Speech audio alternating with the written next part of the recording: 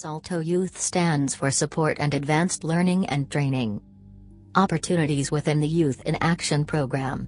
The European Commission has created a network of 8 SALTO Youth Resource Centers to enhance the implementation of the European Youth in Action program, which provides young people with valuable non-formal learning experiences. SALTO's aim is to support European Youth in Action projects in priority areas such as European citizenship, cultural diversity, participation and inclusion of young people with fewer opportunities, in regions such as Euromed, Southeast Europe or Eastern Europe and the Caucasus, with training and cooperation activities and with information tools for national agencies. In these European priority areas, SALTO Youth provides resources, information and training for national agencies and European youth workers.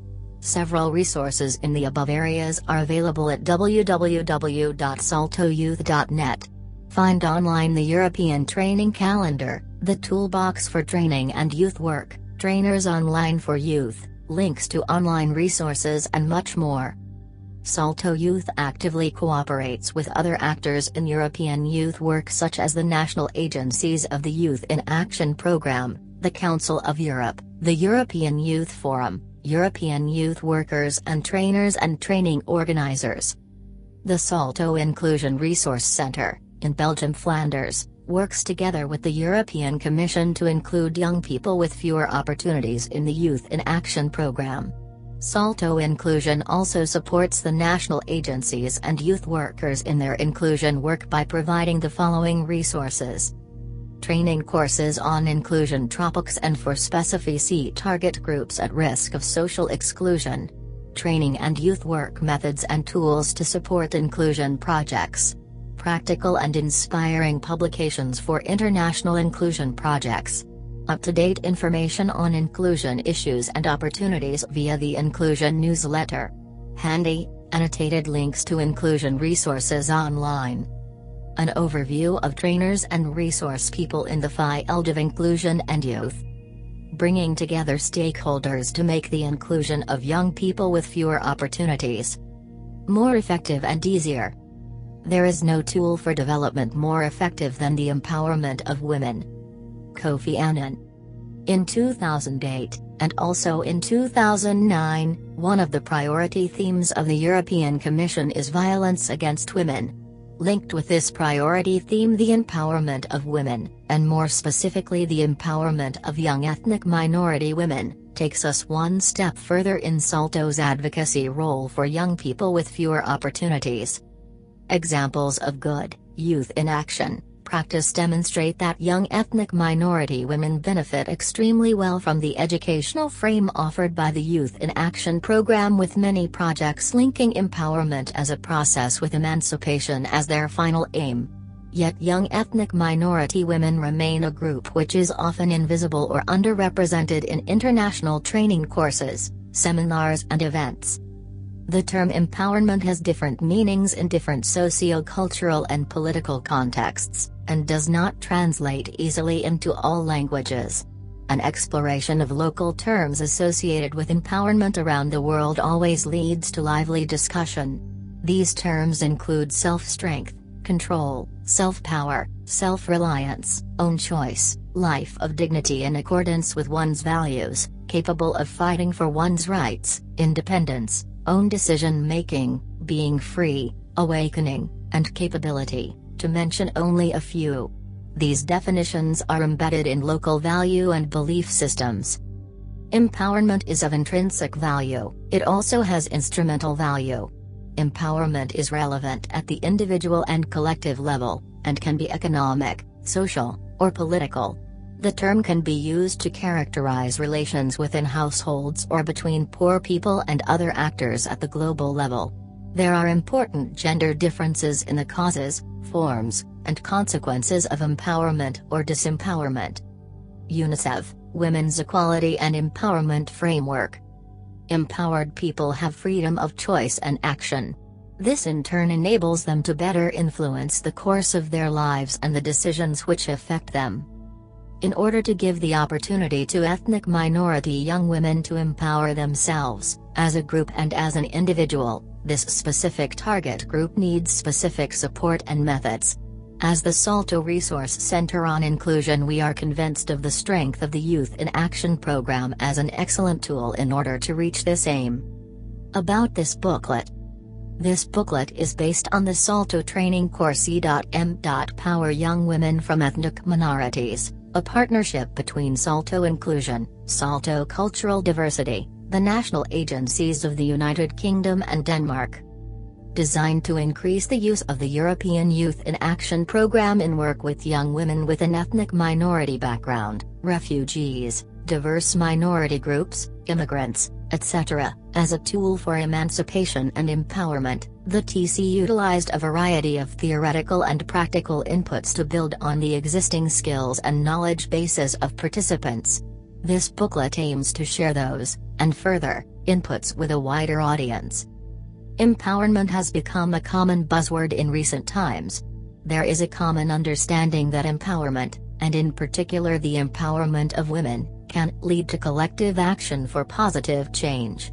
Within the movement for the empowerment of women, there exists an understanding that young women from ethnic minority backgrounds have additional support needs within the empowerment process. For example, local project work is a critical tool that assists them in their efforts to find their position or role within family, community, society, and further.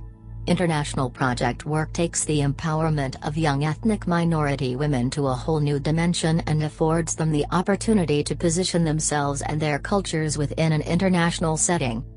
However, experience tells us that whilst there is a willingness on the part of workers to engage with young ethnic minority women, there are a number of challenges to them making this valuable experience a reality. These include limited awareness and understanding, by workers, young ethnic minority women themselves and the wider community, of the core values and influencing ideologies of work with young ethnic minority women. Concerns of family members and religious and community members. Values, habits related to their specific ethnic minority and cultural background. A lack of resources, staff, funding, etc. A lack of information on the practicalities of setting up a project. With this in mind, the TCE.M. Power and this resultant booklet were devised with the aim of helping young ethnic minority women, and those working with them, address these challenges. Skills and knowledge equals power. Do you agree? Yes? Then read on to find out more. Salto Inclusion, focusing on different inclusion groups. The Salto Inclusion Resource Center's mission is to encourage the inclusion of all young people within the European Commission's Youth in Action program. Various categories of young people are missing from international youth projects for a variety of reasons, for example those that come from a disadvantaged, suburban area. The European Commission's inclusion strategy for the Youth in Action program lists a number of obstacles that young people can face, which prevent them from taking part in international Youth in Action projects. These can include social obstacles, discrimination, limited social skills, antisocial behavior, ex-offenders, young single parents, broken homes, etc. Economic obstacles, low standard of living, low income, dependent on social welfare, long-term unemployed, homeless, in debt, etc. Disability, mental, physical, sensory or other. Educational challenges, learning difficulties, early school leavers, school dropouts, no qualifications, different cultural, linguistic background, etc. Cultural differences, young immigrants, refugees, national or ethnic minorities, linguistic adaptation and cultural inclusion problems, etc. Health problems, chronic health problems, severe illnesses, psychiatric conditions, mental health problems, etc. Geographical obstacles, remote or rural areas, but also urban problem zones, decaying city centers, suburban mass housing estates, areas of social misery, districts with a high crime rate or lack of social networks, etc. The Youth in Action national agencies and the Salto Inclusion Resource Center should take action to pave the way for more of these young people with fewer opportunities to become involved in the Youth in Action program. In 2003, Salto Inclusion started its target group approach, bringing together youth workers who work with groups of young people with specific disadvantages. Young people with disabilities, 2003. Gay, lesbian, bisexual youth, 2005. Young ex-offenders, 2006. Young people from rural and geographically isolated areas, 2007. Youth in disadvantaged, suburban areas, 2007. Ethnic minority young women, 2008. Empowerment means equality and respect for the hopes and aspirations of each and every individual. Empowerment means ensuring that individuals have the capacity and opportunity to equip themselves with the skills and knowledge necessary to make informed life choices. With this in mind, this section is designed to help create a greater understanding of the theory and practice of empowering young ethnic minority women and to enable the reader to share that knowledge and understanding with those who would question its benefits and potential. Identity, race, ethnicity, nationality. The concepts of race, ethnicity and nationality have, and continue to be, the subject of much debate. Despite this attention, academics, and those working in the field, have found it difficult to isolate or separate each from the other, arguing that race, ethnicity and nationality are indivisible, or interconnected, as these are what shape or make our identity, these are what make us who we are. Race. Race has been given many different meanings through the centuries. In anthropology, the term race was used to describe a geographical population of humankind that possessed inherited distinctive physical characteristics that distinguish it from other populations. It can be argued that whilst this definition could apply to a situation of geographic and cultural isolation, it could not in the transient societies that exist today. Ethnicity. Ethnicity refers to membership of a culturally and geographically defined group that share cultural practices including but not limited to holidays, food, language, and customs, or religion. People of the same race can be of different ethnicities. Usually an ethnic group or ethnicity is a group of human beings whose members identify with each other on the basis of a presumed common genealogy or ancestry. Ethnic identity is also marked by the recognition from others of a group's distinctiveness and by common cultural, linguistic, religious, behavioral or biological traits. Ethnicity and race are related concepts. The UNESCO statement, signed in 1950 by some of the internationally renowned scholars of the time, including Ashley Montagu, Claude Lévi-Strauss, Gunnar Myrdal, Julian Huxley, advocated that national, religious, geographic, linguistic and cultural groups do not necessarily coincide with racial groups, and the cultural traits of such groups have no demonstrated genetic connection with racial traits. Because serious errors of this kind are habitually committed when the term race is used in popular parlance, it would be better when speaking of human races to drop the term race altogether and speak of ethnic groups. Nationality. Nationality refers to the country of citizenship. Nationality is sometimes used to mean ethnicity, although the two are technically different. People can share the same nationality but be of different ethnic groups, and people who share an ethnic identity can be of different nationalities. From a legal perspective, international and European documents refer to these concepts in diverse ways. Many problems arise because only a few documents provide a definition of racial, ethnic and national minorities, of discrimination based on race or ethnic origin, leaving the definitions open to interpretation by the courts. For example, Article 1 of the International Convention on the Elimination of All Forms of Racial Discrimination, adopted on December 21, 1965, states that in this convention, the term racial discrimination shall mean any distinction, exclusion, restriction or preference based on race, color, descent, or national or ethnic origin which has the purpose or effect of nullifying or impairing the recognition, enjoyment or exercise, on an equal footing, of human rights and fundamental freedoms in the political, economic, social, cultural or any other field of public life. By contrast, the Framework Convention for the Protection of National Minorities of 1-1995 does not provide a definition of national minority. There are, then, no absolute right or wrong definitions of race and ethnicity, but there are different conceptualizations, which reflect different views. Some of these definitions are more accepted than others. However, as they are relative concepts, it is important to shape a common understanding and not assume that every person shares the same view. Therefore, for the purpose of this publication we accept the broader concept, the indivisibility, or interconnectivity, of race, ethnicity and nationality. To recognize the myriad influences on the self is a central tenet of the empowerment process. We accept that these, and other concepts, are what shape or make our identity, are what make us who we are. Identity, the epigenetic principle. The ego psychologist Erik Erikson's epigenetic principle asserts that we develop through a predetermined unfolding of our personalities, or identities, in 8 stages. Our progress through each stage is in part determined by our success, or lack of success, in all the previous stages, a kind of human metamorphosis similar to the transformational changes of a butterfly.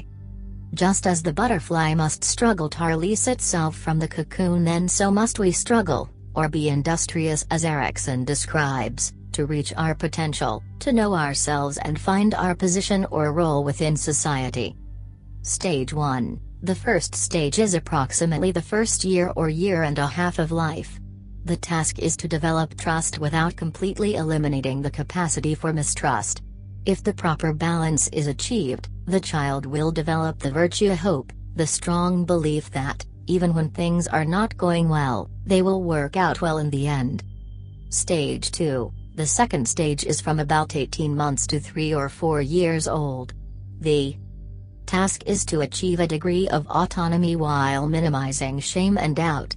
If parents permit the child, now a toddler, to explore and manipulate his or her environment, the child will develop a sense of autonomy or independence. Stage 3, from 3 or 4 to 5 or 6, the task confronting every child is to learn initiative without too much guilt. Initiative means a positive response to the world's challenges, taking on responsibilities, learning new skills, feeling purposeful. A good balance leads to the psychosocial strength of purpose. Stage 4, from about 6 to 12, the task is to develop a capacity for industry while avoiding an excessive sense of inferiority. Children must tame the imagination and dedicate themselves to education and to learning the social skills their society requires of them. There is a much broader social sphere at work now. The parents and other family members are joined by teachers and peers and other members of the community at large. Children must learn that there is pleasure not only in conceiving a plan, but in carrying it out. Stage 5. Stage 5 is adolescence, beginning with puberty and ending around 18 or 20 years old. The task during adolescence is to achieve ego identity and avoid role confusion. Ego identity means knowing who you are and how you fit into the rest of society. It requires that you take all you've learned about life and yourself and mold it into a unified self-image, one that your community finds meaningful. Stage 6, if you have made it this far, you are in the stage of young adulthood, which lasts from about 18 to about 30. The ages in the adult stages are much fuzzier than in the childhood stages, and people may differ dramatically. The task is to achieve some degree of intimacy, as opposed to remaining in isolation. Intimacy is the ability to be close to others, as a partner, a friend, and as a participant in society. Stage 7, the 7th stage is that of middle adulthood. It is hard to pin a time to it, but it would include the period during which we are actively involved in raising children.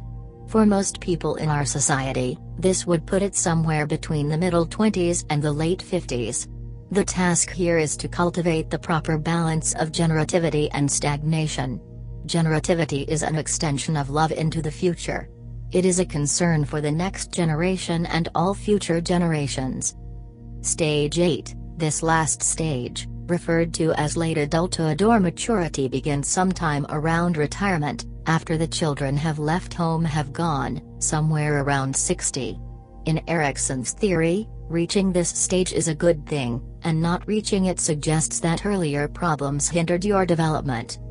So, to understand identity is to understand the what, the why, the who. Stage 5 of Erikson's epigenetic principle is a particularly important consideration when working with young ethnic minority women. Stage 5 is when an individual begins to identify their ego, to find and understand their place within the family, community, society. For some, this can be quite a difficult process, as to achieve this the individual must understand the myriad influences that impact on their position and role. In the next section, Intersectionality, we discuss this further and introduce you to a new tool, Google Self.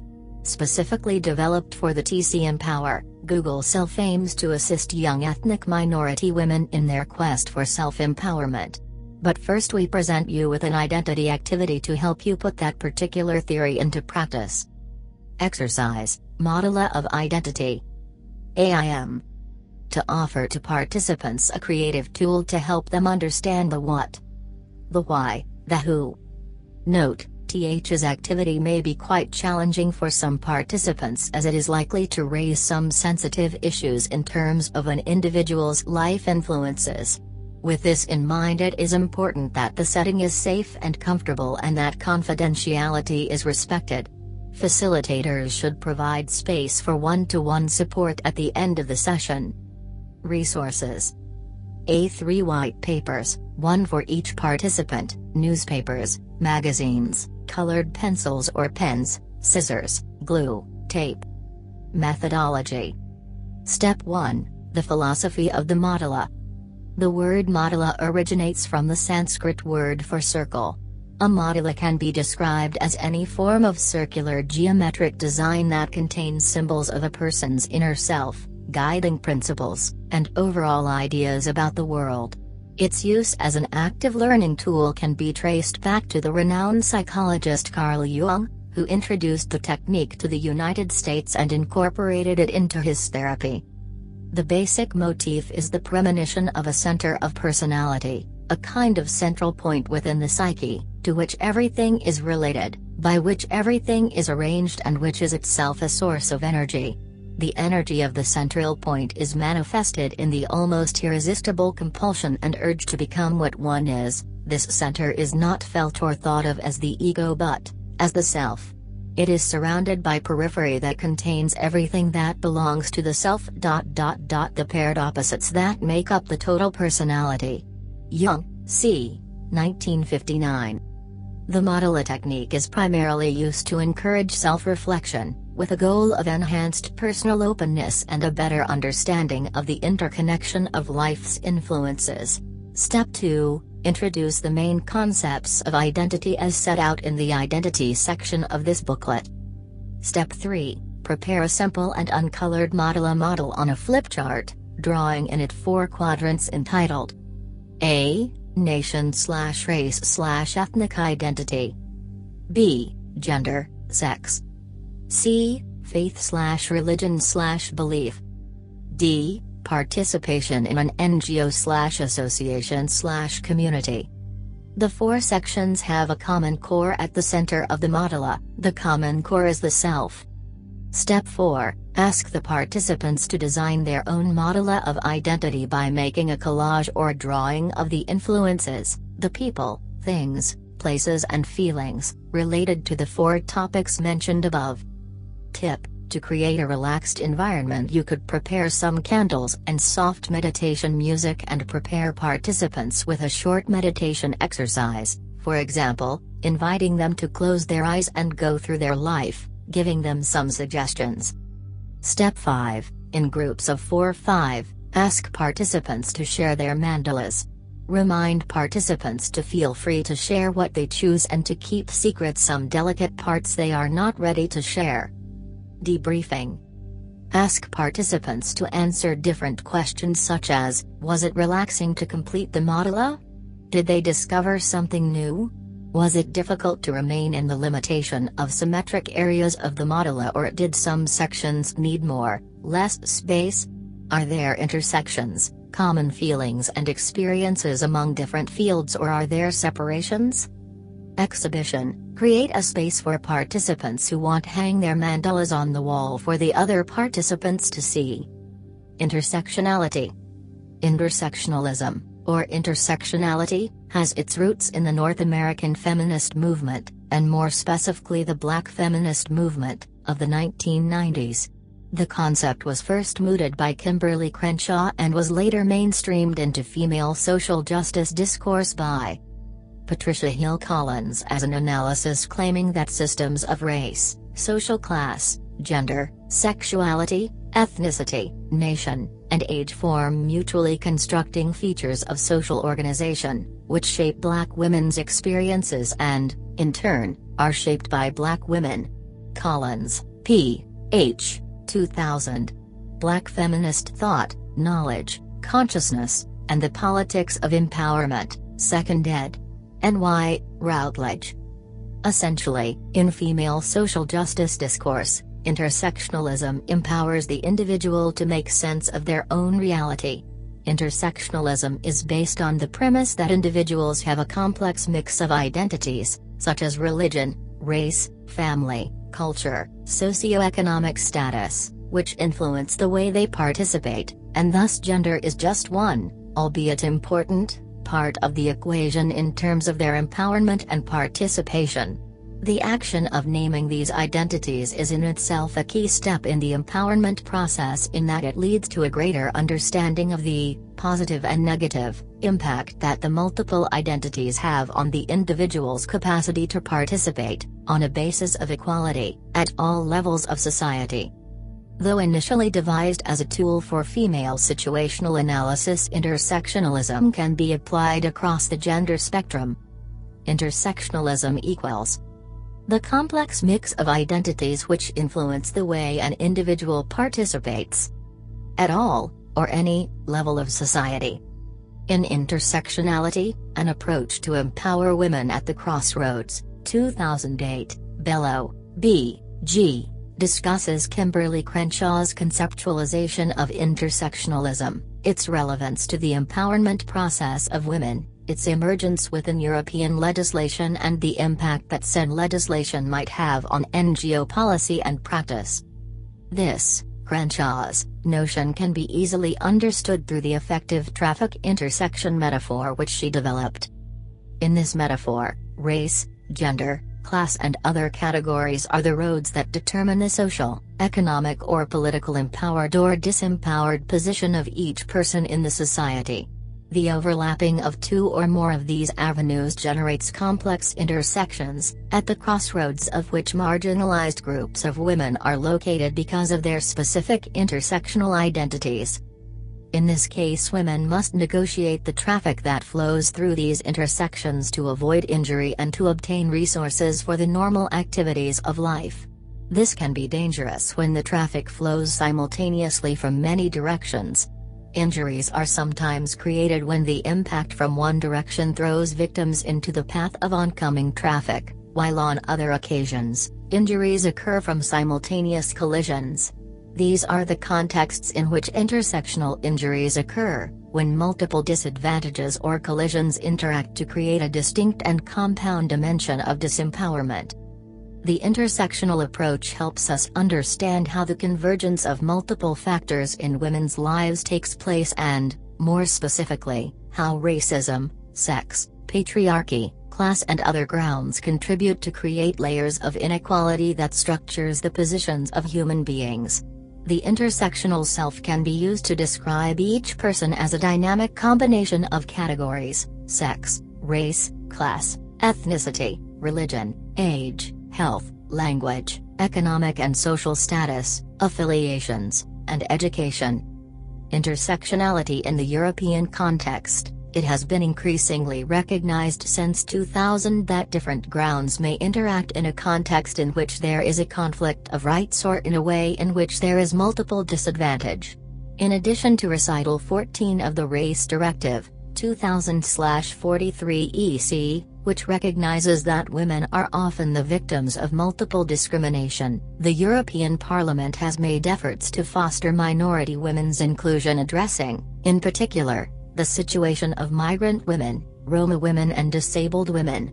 The enhancement of migrant women, of females with a background in migration and of females belonging to an ethnic minority is also one of the priorities within the Roadmap to Equality Between Women and Men 2006-2010. Impact at local level. Assuming that women's personal self is no longer unanimously conceived as unitary, stable and transparent has a direct consequence on the work of NGOs. There now exists a need to take into consideration the overlapping aspects of complex identity when planning activities, services or projects for minority women.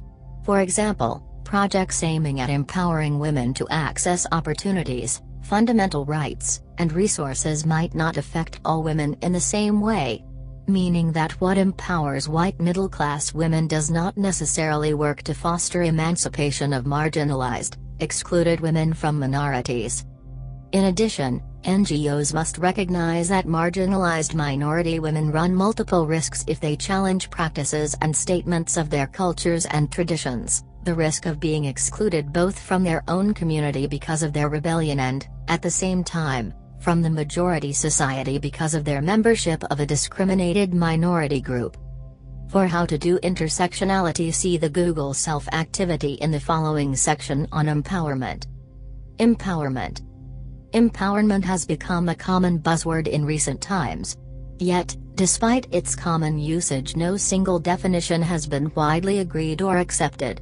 Perhaps this lack of a common definition is reflective of an understanding that empowerment, and in particular the empowerment of women, has different meaning to different people and different cultures, and that, whilst empowerment can lead to collective action for positive change, empowerment is, essentially, an individual experience and action and is therefore difficult to define in generic terms. Some definitions. Empowerment means that people, especially poorer people, are enabled to take more control over their lives, and secure a better livelihood with ownership and control of productive assets as one key element. Chambers, 1993. Empowerment is how individuals, communities engage in learning processes in which they create, appropriate and share knowledge, tools and techniques in order to change and improve the quality of their own lives and societies. Through empowerment, individuals not only manage and adapt to change but also contribute to, generate changes in their lives and environments. UNESCO, 1998. Empowerment refers to the expansion in people's ability to make strategic life choices in a context where this ability was previously denied to them. Kabir, 2001. Empowerment is the process of enhancing the capacity of individuals or groups to make choices and to transform those choices into desired actions and outcomes. Empowered people have freedom of choice and action. This in turn enables them to better influence the course of their lives and the decisions which affect them. World Bank and empowerment. One specific way of dealing with empowerment is expressed by Paulo Freire in Pedagogy of the Oppressed, 1968. Freedom, empowerment, is acquired by conquest, not by gift. It must be pursued constantly and responsibly. Freedom, empowerment, is not an ideal located outside of man, nor is it an idea which becomes myth. It is rather the indispensable condition for the quest for human completion. According to Freire, empowerment will come from praxis, a cyclical process of experiential learning wherein the individual examines their current life situation, identifies what they would like to change, takes action to make that change happen, then reflects on that action. Empowerment, then, is a continuous process, for as we progress through life stages and stages, as outlined earlier in Erikson's epigenetic principle, our needs and aspirations can and will change. According to Julian Rappaport and Mark Zimmerman, empowerment has a very specific view on social problems and solutions. The focus is on the strength of people, groups, and organizations. The starting point of the process of change is within the individual, in relation with the group, and not with those who define problems, analyze them and propose solutions. The people themselves propose solutions and develop their own process. Empowerment is not a ready-to-use method, it's a particular perspective on society dealing with its problems. It starts from the strengths of people and not from their deficits. Empowerment does not mean redistribution or shifting of power from one individual, or community, to another. Empowerment means equilibrium across the gender, race, and age, religious, economic and social spectra. Empowerment means equality and respect for the hopes and aspirations of each and every individual. Empowerment means ensuring that individuals have the capacity and opportunity to equip themselves with the skills and knowledge necessary to make informed life choices.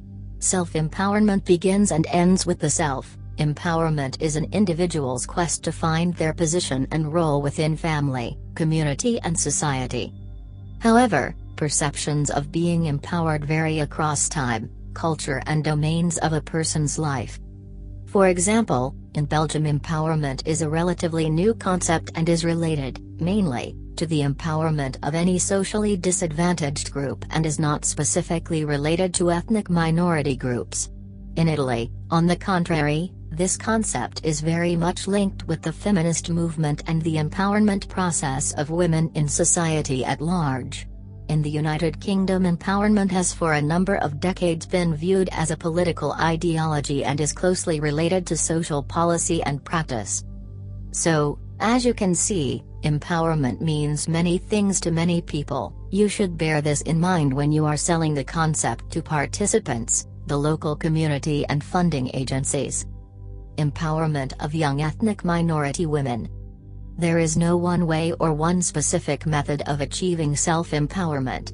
As Bello, B. G. 2008, notes in Intersectionality, an approach to empower women at the crossroad, what empowers white middle-class women will not necessarily be what empowers a young Roma or Muslim woman.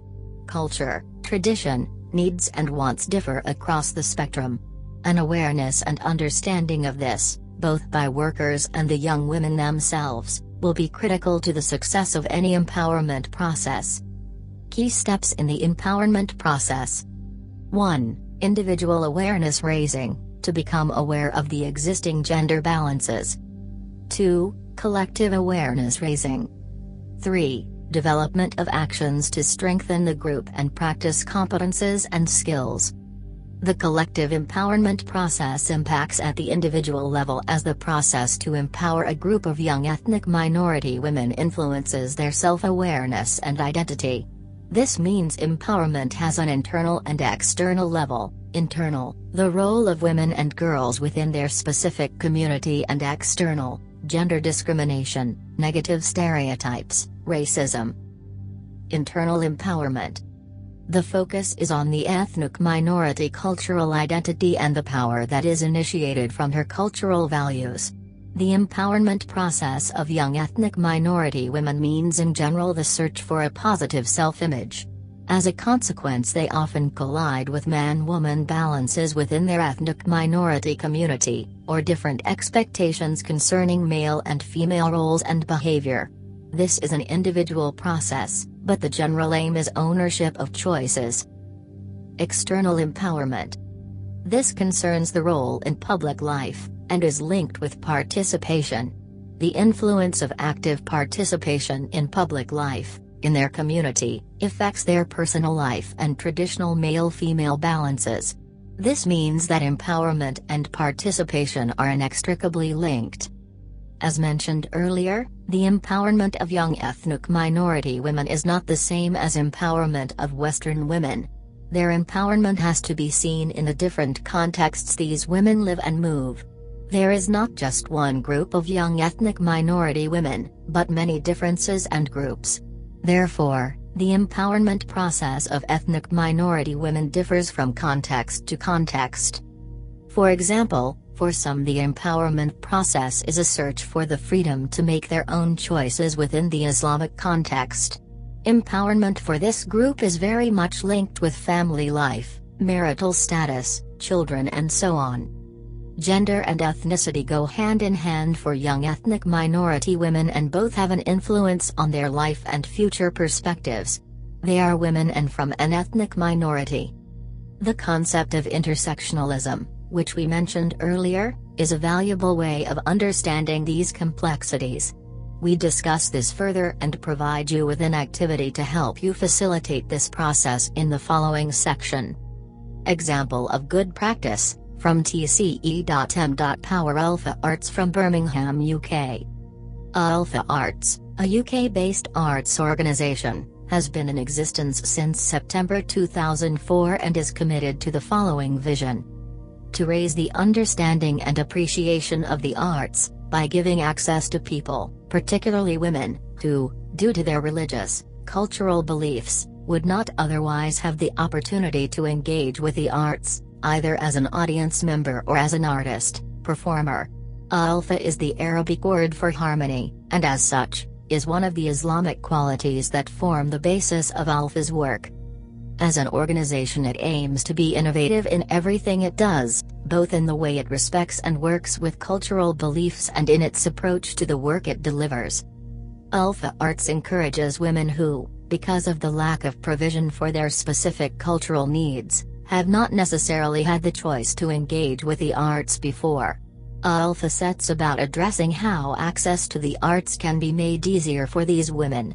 For example, for some who practice faiths such as Islam, mixing freely amongst men is not allowed, or it may be that performing or demonstrating a talent is not possible. As it is a central belief of Alpha that the arts world should be made accessible to all, numerous ways of helping have been identified so all women can enjoy it. This can be as simple as allocating women designated seating areas in theaters, making prayer spaces available, or providing transport and childcare. Alpha Arts believes that by not engaging in the arts, these women are denied an important learning opportunity. By creating the right environment, women can meet others from different backgrounds and cultures, thereby learning from each other, breaking down stereotypes and developing their social skills. This not only helps on an individual level, encouraging mental and emotional well-being, but also ultimately contributes to a better, more inclusive society. One specific project is the Alpha Collective, known as the first practicing Muslim female band, is a group of women from different backgrounds brought together by Alpha Arts, including predominantly practicing Muslim women. However, we do have some non-Muslim members. These women have committed their time and energies to developing their artistic talent and have been meeting regularly over the last year. Amongst the group, they have been developing singing in Urdu, Arabic, and English, comedy performances, rapping and creative writing. The Alpha Collective performed to a mainly women-only audience. Some members have varying beliefs, so it is possible on occasions to perform to a mixed audience depending on the opportunity. Its achievements to date include raising the awareness of the needs of Muslim women. It has campaigned for women-only opportunities in the arts. As a result, it has convinced many mainstream festivals to have a women-only element. It has demonstrated the gap in the artistic products available and given examples on how to address this. Its work has captured the interest of mainstream arts venues who are more keen to program Islamically inspired work. It has helped to provide opportunities for over 50 different female and male artists, developing the women it works with emotionally, socially and economically by using the arts as a medium. The Pathway Approach, think intersectionality. The diversity of our target group means that just as their culture and traditions and personal influences differ, so will their needs and aspirations. The roads they will follow and the goals they aspire to and reach will take a different shape and a different length of time for each individual. Experience tells us that a step-by-step approach, starting with small goals and achievements leading to bigger ones, works best. If a young woman cannot recognize how the empowerment experience directly relates to her needs and aspirations, then there is a danger that the experience will take place in a vacuum with no link to her real life, past, present, or future. To avoid this, the pathway approach helps young women, and their organizations, facilitate experiences in such a way as to gain the maximum benefits for the individual. This approach works on the basis of an individual's personal pathway. The pathway approach takes the empowerment process out of the vacuum and connects it directly to the young woman's long-term aims and objectives. This approach takes into account the young woman's past development, assesses their current situation, and helps them identify future aims and goals. To better understand the pathway concept, imagine a young woman walking along a path. This path symbolizes the road they are following through life. Behind him are their past experiences in the family, in school, in work and within their peer group. Right beside them are issues which they are struggling to overcome, for example trying to become independent of their family, avoiding bad influences in their environment, etc. In front of them are their long-term goals, for example leaving home, gaining a formal qualification, etc. Depending on their situation, the young woman's path may have many twists and turns. It may be full of dead ends. They may be facing a long uphill struggle. The pathway approach can be used as a tool to help the young woman take steps forward along their path and bring them closer to their long-term aims and goals. It can be used to overcome specific obstacles in the path, or it can be a means to jumpstart a journey which has stalled. The following activity, Google Self, is an example of pathway planning and a good starting point in the empowerment process. Exercise, Google Self aims to aid the process of self-empowerment by examining current self-desires, the progress currently made in realizing those desires and how life's factors, intersectionality, influence that realization. Objectives: to afford the participants the opportunity to paint a picture of the aspects of life's development that matter the most to them. To present the participants with a self-made, graphical image of these aspects as paths. To show the participants that intersectionality, age, culture, gender, family, economic status, religion, social status, ability etc., affect their travel on the paths. To enable the participants to graphically see that age, culture etc. can be both an obstacle and an aid to self-empowerment. Methodology: introduce the idea that each person has various personal desires towards achieving self-empowerment. As individuals, our paths are set by various influences such as gender, race, family, economics and religion. Set the scene, explain Google Earth to the participants, don't assume that all are familiar with it.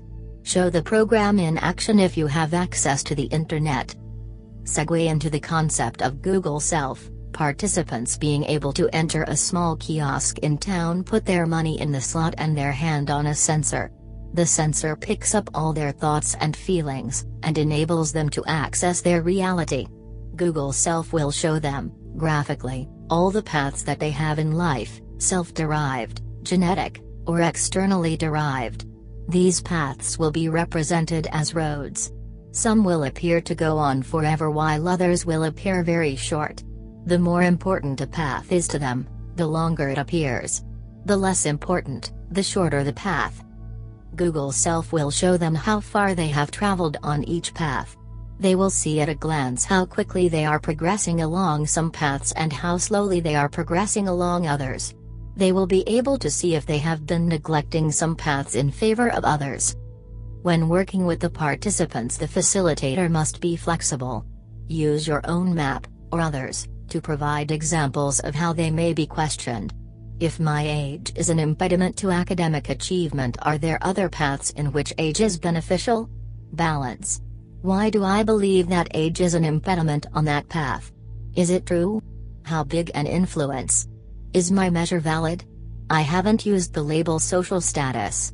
Is there some way that I can use my social status to enhance a path's progress? Self-empowerment can mean making choices and compromises, where two contrary paths, for example, connection to family and independence, are obviously out of balance. There may be benefit in pointing out that this appears to be a life choice. You give up family connection for independence.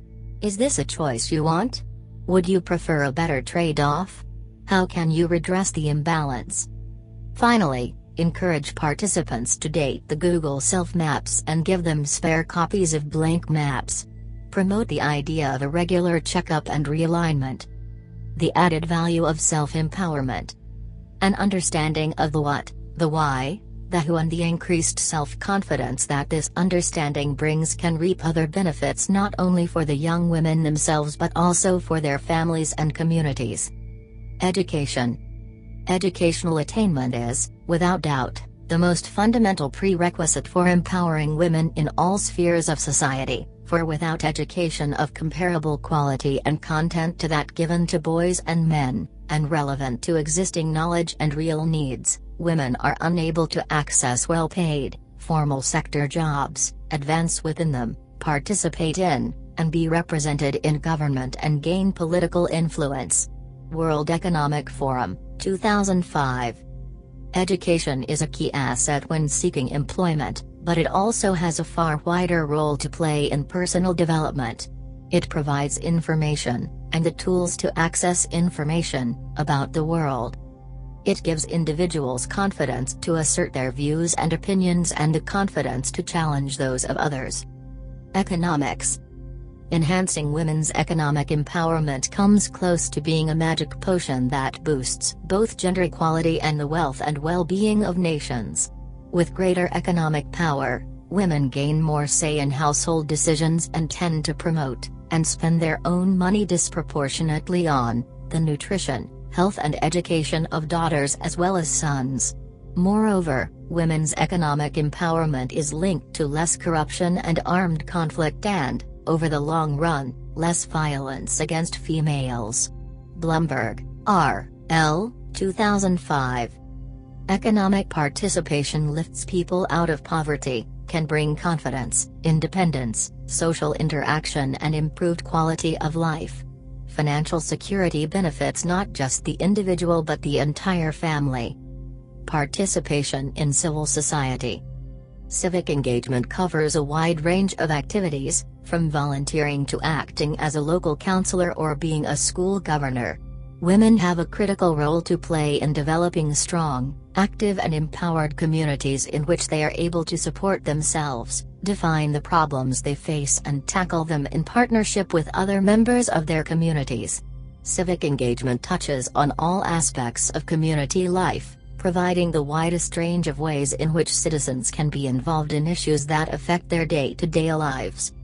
The following section, Participation, looks at the key concepts of civic participation and suggests some ways of measuring and optimizing the involvement of young ethnic minority women and the wider community in decision-making processes.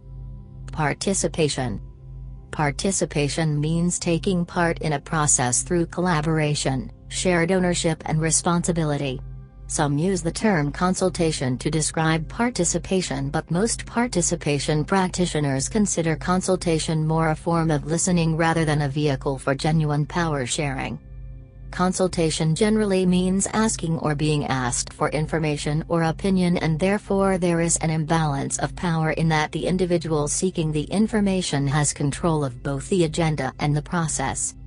Taking part in decision-making processes can transform the way individuals think about themselves and their role or position in society. Participation empowers people to take control of their own lives both in the present and the future. But remember, no person is an island.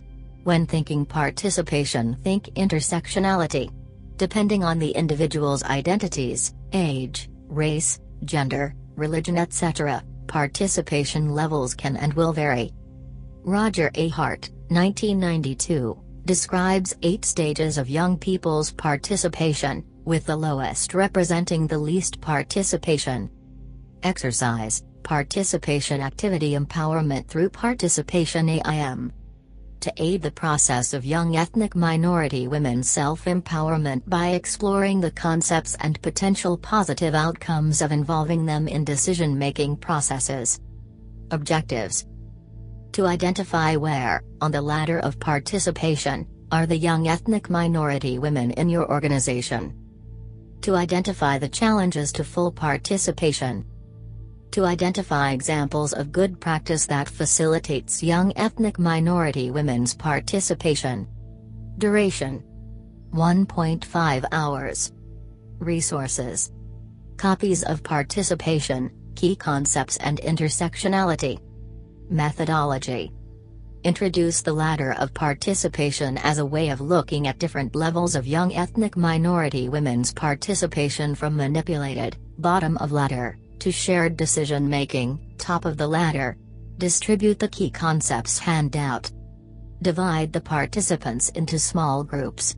Ask the small groups to identify where on the ladder of participation they think young ethnic minority women within their organization feature and why. What are the difficulties and barriers? How can they promote young ethnic minority women's full participation? After the allocated time, reconvene the full group and take feedback on where they think young ethnic minority women are on the ladder of participation. Ask the small groups to give feedback to the full group on their ideas on how to facilitate young ethnic minority women's participation and identify some examples of good practice. Record these on the flip chart. Good practice. Record these on the flip chart. Good practice. Record these on the flip chart. Good practice. Record these on the flip chart. Good practice. Record these on the flip chart. Good practice. Record these on the flip chart. Good practice. Don't forget the local community. The impact of your project is likely to extend beyond the core group of participants. Therefore, it is important to involve the local community in your plans and actions, to make them aware of the potential benefits, such as positive profiling, for their community. Your project will have a greater chance of success if the local community is on board. A good starting point would be to arrange a series of meetings with community and religious leaders and family and friends of the participants to share the outcomes of your needs assessment activity. Be prepared to meet with them on their own terms. Why not ask them to host a meeting at their religious or community center? At the very least, your meetings should address the following points. Introduction to the aims and objectives of your project. The potential benefits to participants and the wider community. Project timeline. Dissemination and exploitation of project results. Future plans. Remember, to keep the community on board, you will require involving them at all stages of the project. Follow-up meetings and an invitation to participate in the project, perhaps by hosting a field trip or other event, should be a central part of your project plan. Tip: when organizing your meetings, think intersectionality and participation. Intersectionality equals the complex mix, such as age, race, gender, family, culture, of identities which influence the way an individual participates at all, or any, level of society. So, for example, if your project participants are Roma, it will be important to extend the invitation to all of the family. This could mean providing childcare facilities and a very large parking space for the trucks and vans. On the other hand, if your project participants are Muslim, you may have to provide separate meeting spaces for male family members, and if you are providing food, it should be whole. Participation, according to Hart, 1992, the highest level of participation is when adults and young people share the planning and implementation of tasks. With this in mind, the role of the worker is to ensure the participants have the skills and information they require to plan and implement the meetings, not to arrange and facilitate them on their behalf. Effective participation also extends to the attendees of the meetings. Be sure to structure your meetings to maximize their input. 3. Informing. Generally a one-way flow of information. Decision makers inform citizens of new policy and practice, but there is not opportunity for inter-dialogue. 1. Manipulation and 2. Therapy. Both are non-participative. The aim is to stifle dissent or educate the participants so that they accept that the decision-maker way is the best way. As mentioned earlier, empowerment does not mean redistribution or shifting of power from one individual, or community, to another. Empowerment means equilibrium across the gender, race, and age, religious, economic and social spectra. Empowerment means equality and respect for the hopes and aspirations of each and every individual. Empowerment means ensuring that individuals have the capacity and opportunity to equip themselves with the skills and knowledge necessary to make informed life choices. Education, in particular, is considered by many to be a central tenet of the empowerment process and the pursuit of equality between the genders. Educational attainment is, without doubt, the most fundamental prerequisite for empowering women in all spheres of society, for without education of comparable quality and content to that given to boys and men, and relevant to existing knowledge and real needs, women are unable to access well-paid, formal sector jobs, advance within them, participate in, and be represented in government and gain political influence. World Economic Forum, 2005. Example of good practice, from the TCE.M.Power. The Bulgarian Roma Student Society, STID. In 2000 in Bulgaria, 2 large NGO programs were formed and established in relation to the problems of minorities, including those of education. These were the Roma program of the Open Society Fund of Sofia and the program of the International Center for Minorities and Cultural Interactions, Sofia. In that historical moment, we, the Roma university students in Bulgaria, were so few that nobody was speaking about us. And only 47 of us declared in public our Roma identity. We had become aware that education was very important not only to our personal development but that it is also one of the most important social values. Moreover, we reached the idea that education is the only sure way of long-term improvement of the situation of the Roma community in Bulgaria.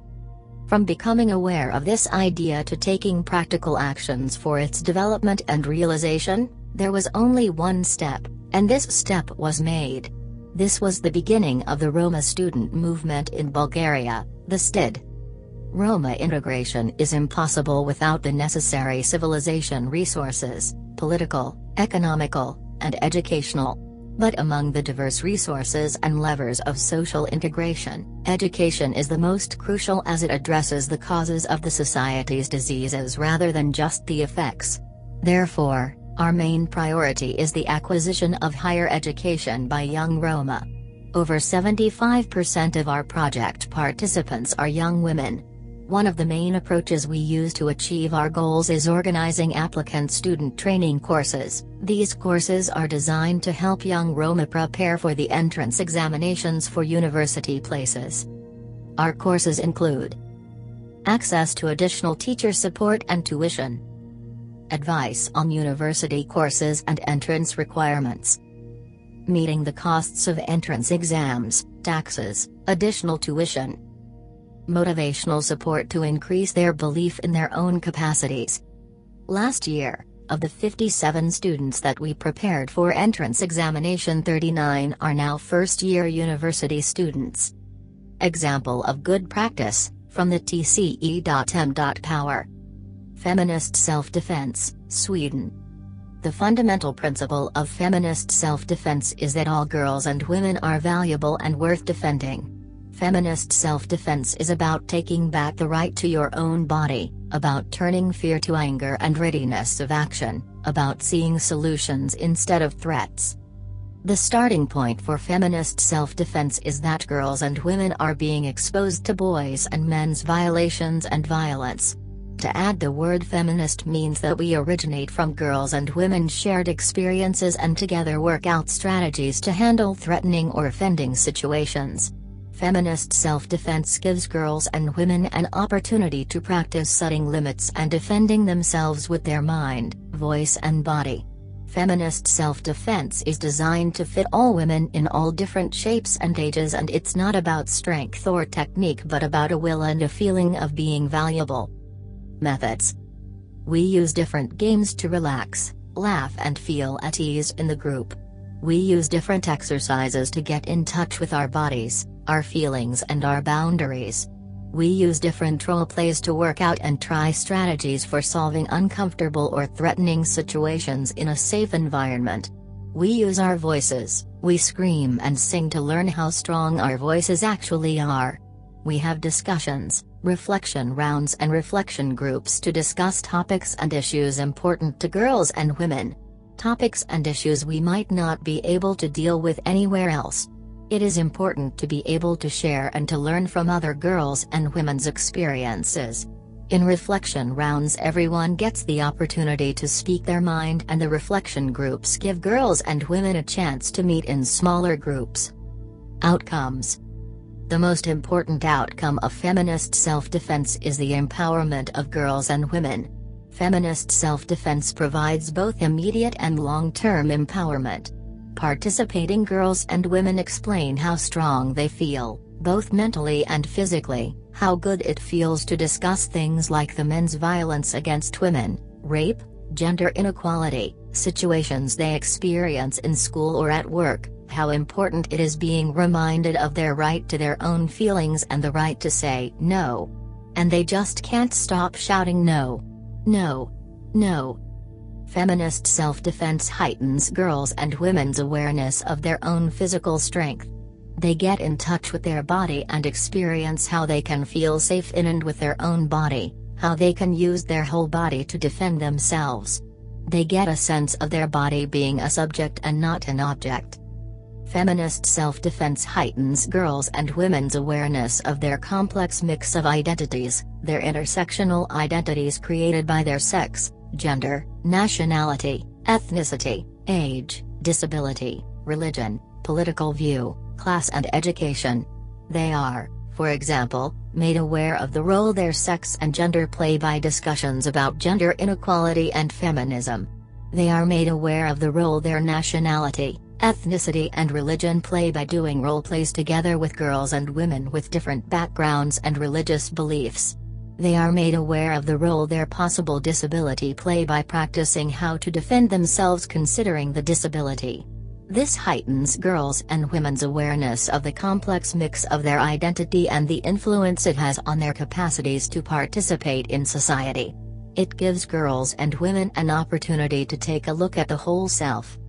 Feminist self-defense give girls and women an opportunity to experience solidarity amongst women. They practice and experience the importance and strength of support to and from other girls and women. Girls and women connect to each other and to a forum where they are able to talk about issues focusing on being a woman. Feminist self-defense enables them to share experiences with other girls and women and to learn that although all women are different individuals, we do share a lot of experiences from being women. This gives them a sense of belonging to a bigger context and an awareness of their situation and rights as girls and women in our society. Feminist self-defense gives girls and women access to tools for empowering themselves and other girls and women. It strengthens girls and women's self-esteem and break them free from oppression. It strengthens girls and women's self-confidence, which helps them to overcome social or personal barriers. It raises girls' and women's awareness and knowledge about their rights and how to defend their rights. It heightens girls and women's strength to participate in the society on the same conditions as boys and men. It supports the emancipation and inclusion of girls and women.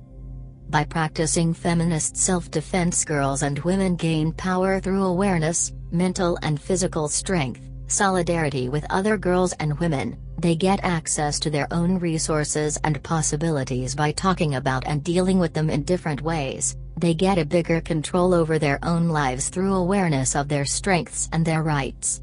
All this enables girls and women to reach their aspirations and goals.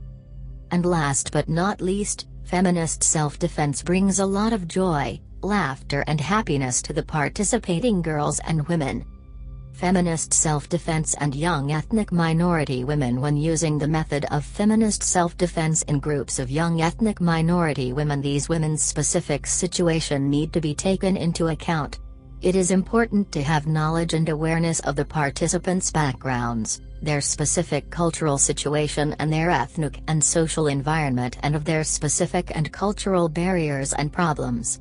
It is of big importance to be extra sensible to these culturally specific issues. When working with young ethnic minority women, you might need to put an extra emphasis on certain methods in feminist self-defense considering the ethnic group in question. Young women from different ethnic minority groups can have different culturally specific needs, barriers and issues they need to work with, in a certain way. Young ethnic minority women also share many problems, barriers and issues. One issue many young ethnic women have in common is the oppression and often strong control they suffer from their own family and even the whole ethnic community. In this case, more time need to be spent on this problem than on, for example, boys and men's violations and violence in general. Other shared issues can be the participants' lack of being in contact with their own body and sexuality. Their own boundaries can be less clear and strong due to their background and ethnic environment. They can be less used to scream, shout and use their body physically. They can be less aware of their own strength. They can be less used to and less comfortable speaking their own mind and talking about their feelings in a group. Feminist self-defense can be an important and unique opportunity for young ethnic women to meet and share their experiences with other young women in the same or similar situation. Feminist self-defense can offer young ethnic women access to the bigger society, a society they can be cut off and isolated from.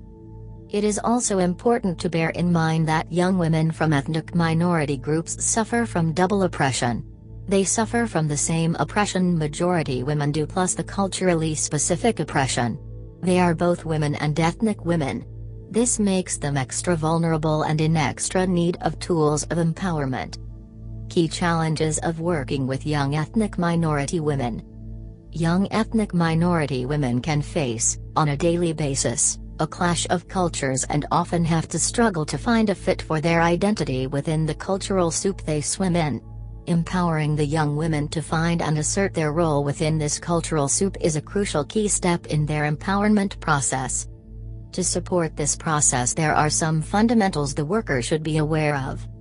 There is difference between general youth work and youth work with young ethnic minority women. The most important difference being the role of the family. In some cultures, gender roles are quite specifically defined, meaning that negotiations and decision-making powers rest with the male head of the family. Therefore, negotiating a young woman's participation in a project might well require a series of meetings between a male worker and the young woman's father. The cultural background of these young women will most probably require single-sex activities. If you do not make provisions for this, it is more than likely that the parents will not give their permission for the young women to participate. Young ethnic minority women often experience discrimination from members of the ethnic majority. It may be necessary to identify and address underlying false perceptions and stereotypical views held by young people and adults from the ethnic majority grouping. Language and literacy skills levels will vary. You should ensure that any learning experiences meet the needs of all participants. Some may be economically disadvantaged. You may be required to meet travel and transport costs to ensure that they can fully participate in your projects. If this is the case, you should consider making this provision available to all participants to ensure that you do not create an environment that could lead to further discrimination by those who are not financially disadvantaged. Trust is a key factor when working with these young women. Building trust takes time, patience, energy, negotiation. Building trust is an ongoing and inclusive process. This means keeping all actors informed and involved at all stages of the project. This means regular meetings, phone calls, communication, written and verbal, with both the participants, their parents and other members of their family and community such as religious and community leaders. Projects aiming at empowering women to access opportunities, fundamental rights, and resources might not impact all women in the same way. This means that what empowers white middle-class women not necessarily works to foster emancipation of marginalized, excluded women from minorities. Therefore, aims, objectives, methodologies, projects and policies need to be tailored to the needs of the target group. One of the barriers which NGOs need to overcome when working with minority women is that very often NGO actors do not belong to the same minority group and therefore they may have a very different intersectional identity to the minority woman's one. This otherness may create diffidence in the relationship between the NGO and the target group, therefore a main role is played by gatekeepers of the NGO and by cultural mediators between the NGO and the minority. The intersectional approach has an impact also on the different steps in the risk management process. For example, NGOs should bear in mind that marginalized minority women run multiple risks when they decide to react to practices and statements of their tradition: the risk of being excluded both from their own community because of their rebellion and, at the same time, from the majority society because of their membership of a discriminated minority group. It goes without saying that it is extremely important to recognize the multiple discrimination against minority women, to assess their real opportunities and access to rights, and to enhance the active participation of stakeholders to the development of the project, in order to release women at the crossroad of discrimination grounds from the traffic jam of prejudices and exclusion. Starting from the participants' needs. Involving participants at the start of your project has two major benefits: 1, it will help a worker gain the participants' trust, and 2, through skills and knowledge gained, it will help improve the confidence and self-esteem of all those involved by creating a sense of ownership and responsibility for the planning, implementation and evaluation processes. A successful project will be dependent on participants' needs being taken into account. A key step in achieving this is needs assessment, identifying the needs, hopes and aspirations of participants. Needs assessment, key outcomes. Identify individual and community needs, concerns and issues. Empower grassroots action around needs. Determine if needs have changed. Gather individuals' and communities' hopes, dreams and desires. There are a number of ways a needs assessment can be facilitated. These include focus group interview, public issues fora, secondary data analysis, surveys and questionnaire, interviews, mapping. All of the above methods are useful as a means to gathering information. However, in considering Hart's ladder of participation, in terms of maximum participation, and therefore a high sense of ownership and control of the process, mapping, also known as participatory action research, is recommended as the method most likely to put participants at the heart of the process. Participatory action research is based on a view that people are the experts on their own lives and therefore they are the best starting point for any planning or action process. The approach aims to include members of society that are often excluded from decision-making processes: young people, minority ethnic groups, people with special needs, people from the most disadvantaged areas, rural and urban. Participatory action research is a key first step in planning for change. It allows contrasting views and individual values to be discussed and does not set quantity as the only positive outcome or indicator of performance or success.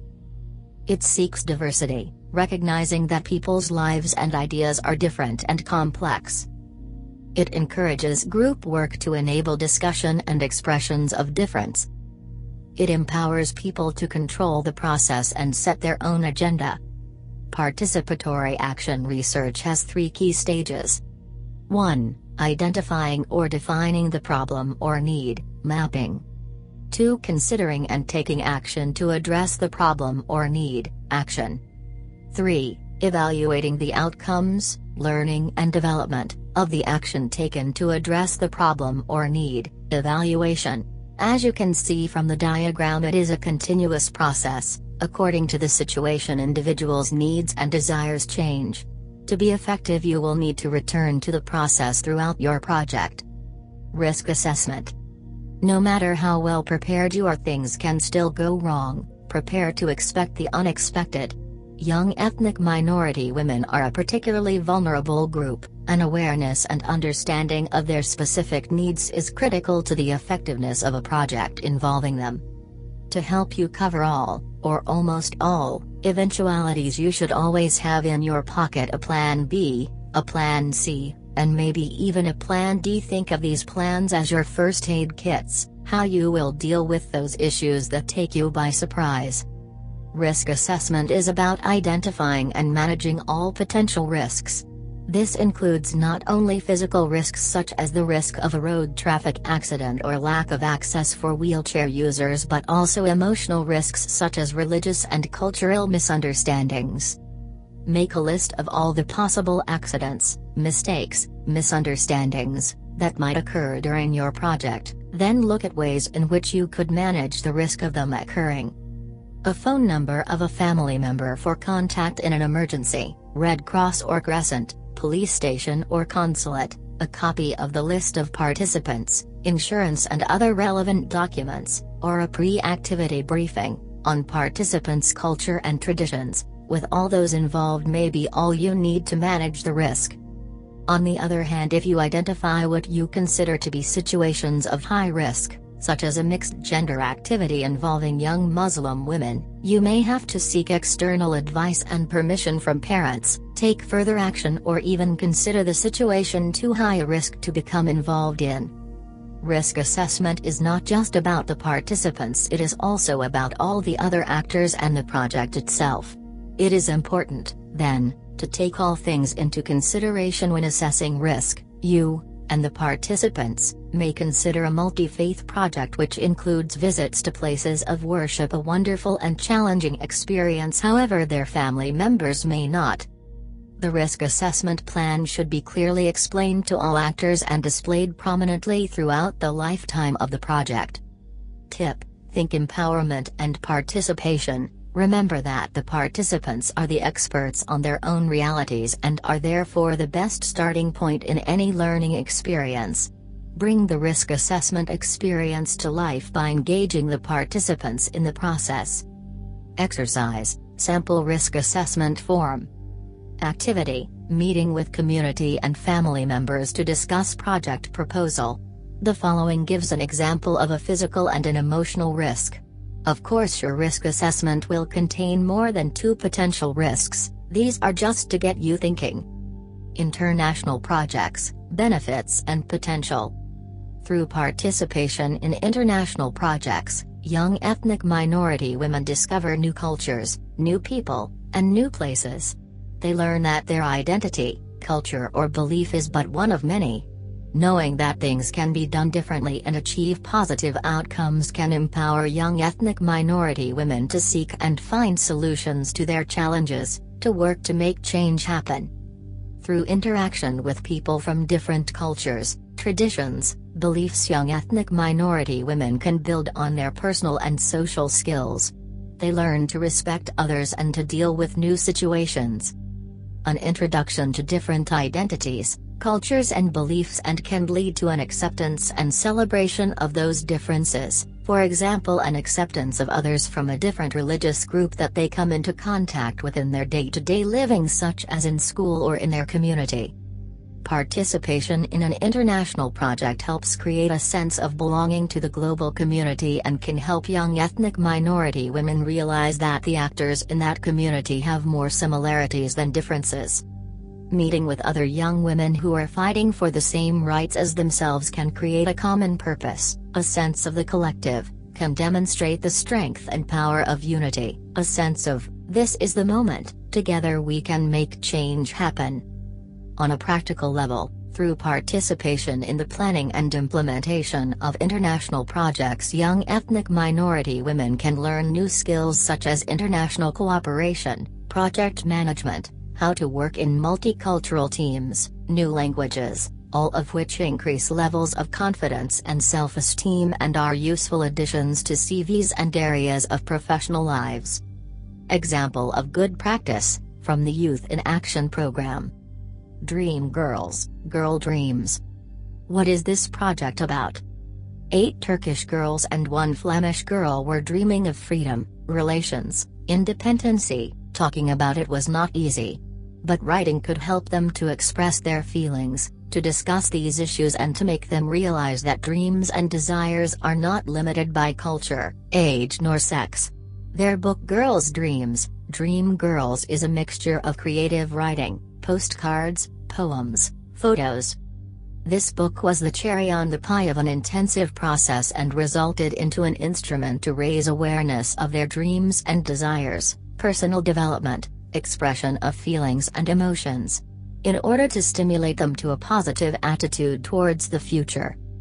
Aims. The main aim is to use the creation of the booklet as a way to discuss with the girls specific themes related to their specific situation as a girl from an ethnic minority. Some of the themes are taboo. Many girls don't think individual, but only in function of the ethnic minority community. They are afraid to dream, to have ambitions.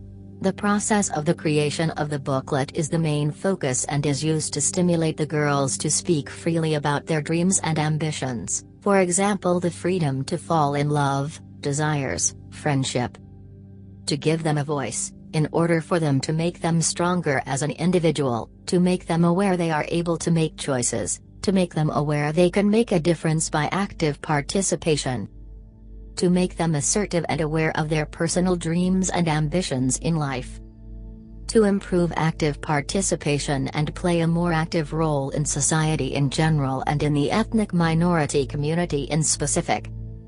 To improve and practice social skills, to listen to each other, empathic attitude, to motivate each other, to find solutions together, to make choices, etc. To improve the relationship with their parents. Some parts of the book are interviews with parents. Most of their parents are very concerned with the future of their daughters. By discussing some of the themes, this might relieve their parents, because it is not always so easy to discuss certain themes with your children. Context. These girls are all members of a local youth club, in the harbour area of Ghent, a city of 250,000 inhabitants in Belgium. They all live in the same remote area, with a high amount of ethnic minorities, unemployment, bad housing, little social life, etc. Daily life in this neighborhood is not that easy. Living as a young woman in a closed ethnic community is not that simple. The youth worker of this youth club is the coach of the project. She is leading the girls' club. All of these girls are members of the girls' club. The Turkish minority community who live in this neighborhood all come from the same area in Turkey, from the very traditional village from Emirdağ. The education of the girls is very traditional and social control puts its weight on them.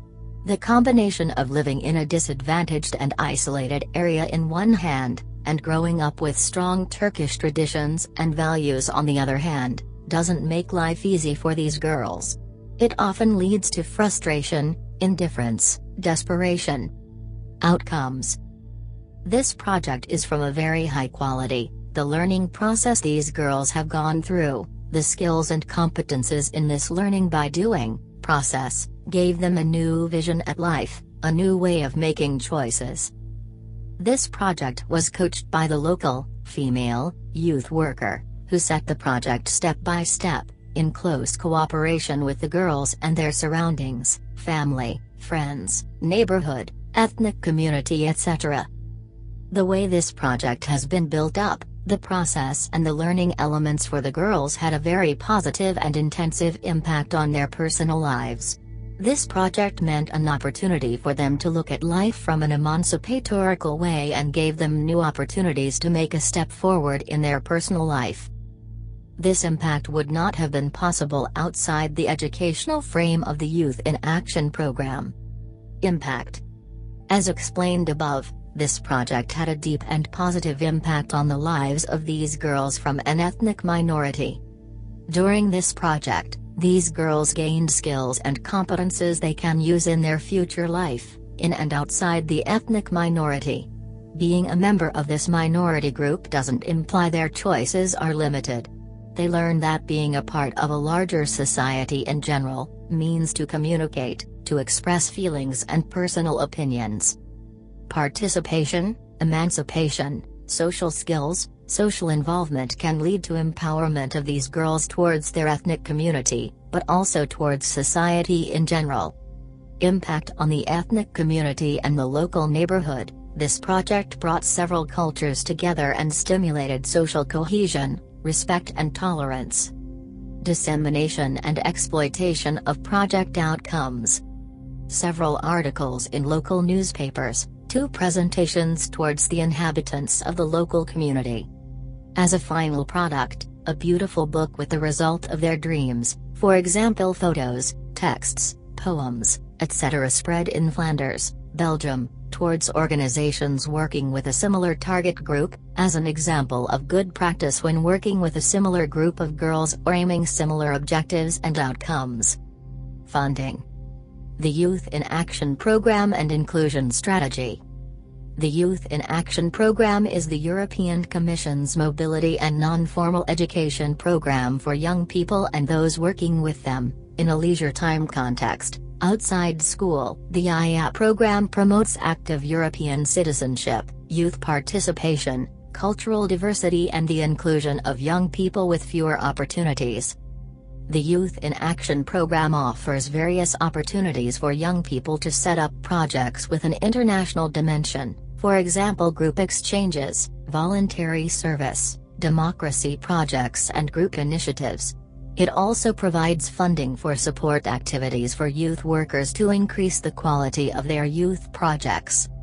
The Youth in Action program is open to young people and youth workers in the so-called program countries. These are, currently, the EU members, the EFTA countries, Norway, Iceland, Liechtenstein, and the pre-accession country, only Turkey for the moment, more could join. There are some, LTD, opportunities to set up projects with neighboring partner countries, Southeast Europe, Eastern Europe and Caucasus and the Euromed countries around the Mediterranean Sea, and beyond. There are several types of projects that can receive funding. The funding rules of the Youth in Action program are largely based on a simple system of flat rates and fixed amounts, depending on the number of participants, the activity, its duration, etc. Youth exchanges, where groups of young people come together. Group initiatives, local projects originating from youth groups. Democracy projects, encouraging young people to take part in the democratic process. European voluntary service, young people volunteer in another country. Training and networking for youth workers, training, seminars, job shadowing, feasibility visits, partnership building, evaluation meetings, etc. The Youth in Action program and Young Ethnic Minority Women. The Youth in Action program should be open for all young people. And if certain groups of young people with fewer opportunities are not reached, special efforts should be made to create easier access for them to the opportunities offered by Youth in Action. Young ethnic minority women are often at a disadvantage compared to their peers. In many European countries, the Youth in Action program is not used by young ethnic minority women. Of course, the same general rules apply for you as for any Youth in Action project, but you can get some extra support for a project working with young ethnic minority women, if justified. Exceptional costs. If you have extra costs because you are working with young ethnic minority women, you can claim these expenses in your application. For example, extra costs for security, in unsafe areas, for renting equipment that wouldn't otherwise be available, for specialized youth workers or translators. It's up to you to ask, within reason. In youth exchanges, bilateral exchanges, between only 2 countries, are reserved for new organizations or inclusion groups. This allows you to do simpler projects, fewer countries, because you have other complications due to the situation you work in. You can apply for an advanced planning visit to prepare your project with your different partner organizations, to organize the exchange in the best possible way, have a look at the infrastructure in the host city and find solutions to potential problems. Youth initiatives run by young ethnic minority women themselves, projects for them, by them, are allowed to have a youth worker coaching them when needed, and extra money for this. The regular duration of a European voluntary service project is between 2 and 12 months. However, for inclusion projects, this can be for periods of 2 weeks onwards, up to a maximum of 12 months, if there are valid reasons for it. There is the possibility of making an advanced planning visit, together with the young ethnic minority woman volunteer, to get acquainted with the EVS hosting organization and project. If the EVS volunteer needs extra attention, reinforced mentorship can be funded, if requested and justified in the application form. In addition, the volunteer can be younger than 18, 16 or 17, if there are reasons for it. Example of good practice, from the Youth in Action program. FC Forza. What is this project about? The music world is known as a dominant male world. Female singers are often the backing vocals, and moreover, use their body to attract the public. The devaluation of female singers to an object of lust emphasizes the stereotype of incompetent women. In many cases, the female singer doesn't create her own lyrics, which all is linked with a dominant male class in the music world whose opinion is that female singers are not competent nor professional musicians.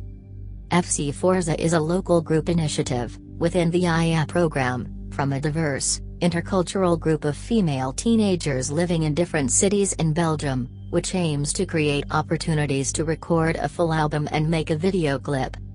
The passion they share is music. When it comes to singing, most of them only had the opportunity to do backing vocals in teenage male projects. Context. The background of these girls is very diverse. They all come from different social layers of the society, 5 different nationalities, some are legal citizens, some are not, all in the age range of 16 till 20. They all come from specific areas in different cities. It is a first step to become more aware of the size and possibilities of the whole country. Aims. The FC Forza project gives them the opportunity to cooperate with other girls of their age and to develop their own style, songs and music. It creates opportunities for intercultural learning, cooperation with girls from different social backgrounds, respecting interreligious differences and dialogue. When working and taking decisions together, they strengthen their self-confidence and their trust in other people. The project creates opportunities to improve their technical skills such as multimedia, singing skills, performing skills etc., by developing their own CD and video clip. Impact. Participating into this project creates opportunities for them to investigate and negotiate the impact of individual choices on their personal well-being, their family and community. They invest their capacities in an environment that offers them an educational frame. Meaning, a group initiative within the Youth in Action frame creates opportunities for these young women to choose for specific opportunities that fit into their personal wishes, dreams, challenges and broader family and community. The diversity in the group and interpersonal processes between the girls create opportunities to share and learn from each other's opinion, on an individual level but also on collective level, concerning current and mutual themes that concern them. For example, discrimination, racism. They discover, by learning by doing, that the quality of the creative process is very much linked with the way they show respect and in what way they communicate with each other. Music is a method to gather these girls with the same interest on a common theme, put them in a process in order to reach objectives related to their emancipation, participation and empowerment, on an individual but also community level. More money for international youth projects. International and other projects do cost money. The good news is that there are many foundations or institutions which fund projects. The bad news is that you have to apply for funding to get the money, and this will take some of your time. Besides this user-friendly Youth in Action program, other funding opportunities for ethnic minority young women projects exist. However, a funder never funds a project 100%, so you will always need to rely on more than one source of funding. Or you could organize your own creative fundraising activities. The European Union has some other funding programs. Annaland Euro-Mediterranean Foundation for Dialogue Between Cultures www.euromedelex.org. Lifelong Learning Program, if you are working with schools and formal education, as opposed to non-formal education, as done in youth work, ec.europa.eu web link. Daphne, The Daphne program aims at supporting organizations that develop measures and actions to prevent or to combat all types of violence against children, young people and women, and to protect the victims and groups at risk. The need for concerted worldwide action to defend human rights and to eliminate violence has long been recognized at different levels and in different ways. Several measures have been taken along these lines, such as the 1979 Convention on the Elimination of All Forms of Discrimination Against Women, the 1989 Convention on the Rights of the Child, the Platform for Action of the 1995 Beijing Conference, and the 1996 Stockholm Declaration and Agenda for Action at the First World Congress Against the Commercial Sexual Exploitation of Children. At the Second World Congress Against the Commercial Sexual Exploitation of Children, in Yokohama in December 2001, the Daphne program implemented by the European Commission was acknowledged as a very useful tool. The Daphne program is complementary to programs that exist in the member states of the European Union, especially in the way it focuses on the exchange of good practices about violence across the Union. Daphne represents the starting point of NGOs and voluntary organizations' cooperation at EU level in the fight against violence towards children, young people and women. It encourages NGOs to set up or reinforce European networks and helps them implement innovative projects, the results of which can be disseminated to other member states and regions. In many cases, these organizations offer services which the public authorities do not have the power or the ability to provide. Society will only benefit from the expertise and experience of the NGOs if their ideas and programs are disseminated throughout the European community and shared with like-minded organizations in other member states. Besides the European Union, there are also other players around that give money for different types of projects. It is important to read their guidelines and adapt your project application to their approach. European Youth Foundation, Council of Europe, www.co.int web link. The IF funds international youth projects, minimum for European partner countries. Solidarity Fund for Youth Mobility, Council of Europe, www.co.int web link. The Mobility Fund pays rail travel for disadvantaged groups participating in international youth projects. World Bank Small Grants Program for Local Communities, www.worldbank.org web link. The Small Grants Program is one of the few global programs of the World Bank that directly funds civil society organizations. The Soros Foundation is particularly active in Eastern and Central Europe and has specific grants for children and youth, www.soros.org. There are funds for bilateral or multilateral youth projects between specific countries, French-German www.ofage.org, Visegrad www.visegradfund.org, German-Czech www.dandemorg.de, German-Polish www.dpjw.org, Nordic countries www.norden.org. Check with embassies and cultural institutes from other countries, British Council, Alliance Française, Goethe Institute. There is also private money available from foundations and companies. You can contact them for grants or to sponsor your project, if it fits their criteria. Sponsor your project, if it fits their criteria. Sponsor your project, if it fits their criteria. Sponsor your project, if it fits their criteria. Sponsor your project, if it fits their criteria. Sponsor your project, if it. Dissemination and exploitation of project results. When applying for funding, for example in a Youth in Action application, you will normally be asked what you are going to do in terms of follow-up and dissemination of results. The point being that you undertake project for a reason, to have an impact.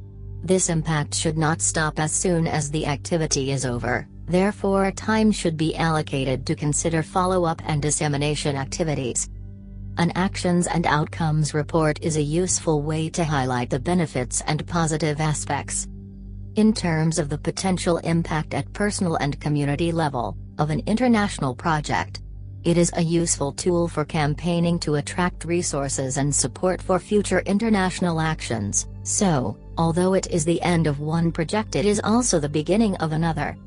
Reports can be produced in a number of ways. Use photographs, diaries, recordings from the before, during and after stages of your activity, and make use of all forms of media and technology that are available to you to maximize the impact. Connect with your audience by making the report upfront and personal, include photographs of the event and real-life testimonials from the young people. Here are some questions to guide you in your reflection. The chain shows that all these questions are interrelated and that you should make a coherent link between the products and outcomes of your project. This will determine, more or less, the scope of what you are able to achieve with your project and for whose benefit, objectives and beneficiaries. Depending on the target group you want to reach, you will need to adapt your actions, the timing of the message sent out and the medium and format used. Your available resources and competencies, but also your preferences will determine what you are able to achieve. Last but not least, you have to be clear about who and how you are going to ensure the follow-up, dissemination and exploitation actually take place, and have a look at what budget you will need for this and where it should come from. What do you want to achieve with your project? For whose benefit? What do you think is worth showing to others? What are the likely results of your project? Who should be impacted by the results of your project? What kind of messages would be most effective for them? What competences and resources do you have available in the organization, group? What do you need to do, collect during the project for your actions? And who does what? What would all of this cost and where do you get the time and money from? Here are some suggestions for follow-up and dissemination of your project results. Give recognition to the learning and personal development of the young people who took part in your activity. Give them a certificate or a letter of recommendation. Within the Youth in Action program, participants are entitled to get a European Youth Pass to document their learning and their experience. See www.youthpass.eu.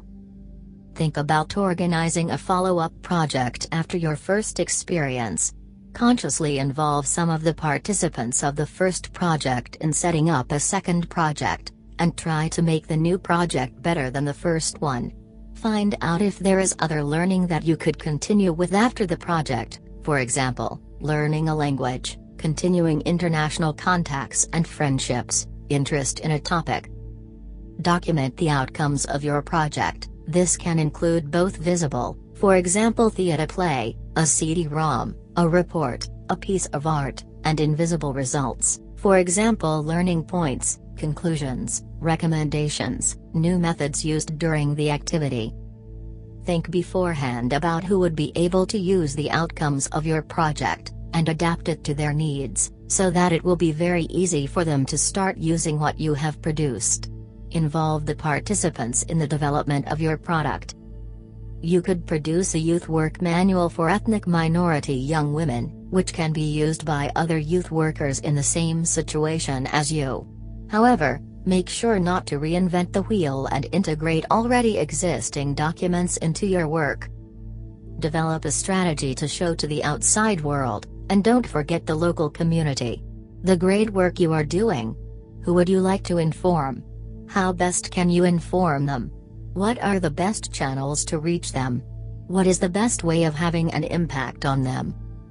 Give the participants the space within your activity to develop networking and follow-up projects themselves, through discussion, open space, action plans.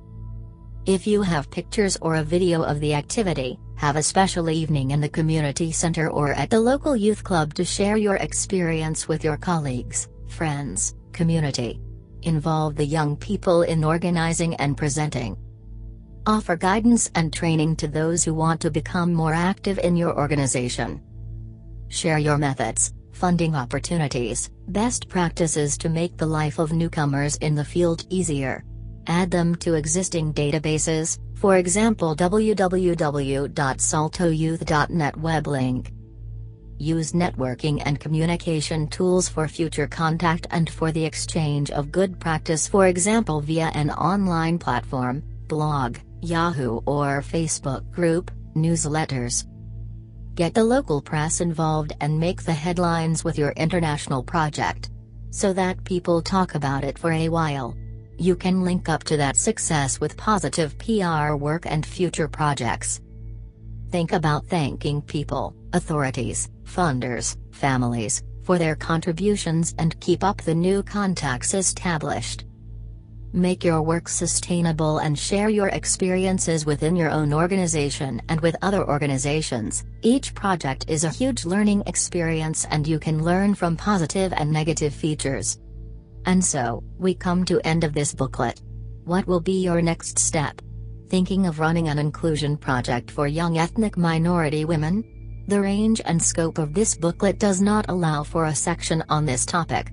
However, there are many other publications that do offer this information. You can find out more in the final section of this booklet, Hungry for More, where we list a number of useful T-Kits and Salto booklets designed to assist you in running your project. Hunger for More, references. Further reading and online resources. Some more Salto inclusion for all publications. Going International, Inclusion for All, 2004, Practical Inclusion Methods and Advice for Preparing, Implementing and Following Up on International Projects for Young People with Fewer Opportunities. Use Your Hands to Move Ahead, 2004, Using Practical Tasks to Increase Participation by Young People with Fewer Opportunities on Short-Term European Voluntary Service Projects. Fit for Life, 2005, Using Sport as an Educational Tool for the Inclusion of Young People with Fewer Opportunities in Youth Work and International Youth Projects. No Offense, 2007, Exploring Opportunities and Setting Up Youth Projects with Young Ex-Offenders and Those at Risk of Offending. Village International, 2007, a practical booklet for youth workers on setting up international projects in rural and geographically isolated areas. No Barriers, No Borders, 2008, Practical Guidelines and Tips for Setting Up International, Mixed Ability Youth Projects, including people with and without a disability. Over the Rainbow, 2008, Creating Sensitive International Projects with Young Lesbians, Gays, Bisexuals and Young People Questioning Their Sexual Orientation. Youth and the City, 2008, Developing Meaningful International Projects with Young People in Disadvantaged, Suburban Areas. Inclusion and Diversity, 2008, How to Make Your Youth Work and Youth Projects More Inclusive and Reach More Diverse Target Groups, Cooperation Salto Inclusion and Salto Cultural Diversity. Making Waves, 2007, Creating a Greater Impact with Your Youth Projects, a booklet about visibility, dissemination and exploitation of your project results. Coaching Guide, 2006, a guide that explores the concept of coaching, including practical tools, methods, advice and information, by Salto Participation. Women in Euromed, a kaleidoscopic sea of roles and places, 2008, in the series of Bringing Both Sides Together, by Salto Euromed, to download from www.saltoyouth.net web link. T-Kits series, the training kits are thematic publications written by experienced youth trainers. They are easy-to-use handbooks for use in training and study sessions, published by the Youth Partnership between the Council of Europe and the European Commission. Social Inclusion. Project Management. Organizational Management. Methodology and Language Learning. Intercultural Learning. International Voluntary Service. Under Construction. Citizenship, Youth, and Europe. Training Essentials. Funding and Financial Management. Educational Evaluation in Youth Work. Euromed Cooperation. Other resources and links.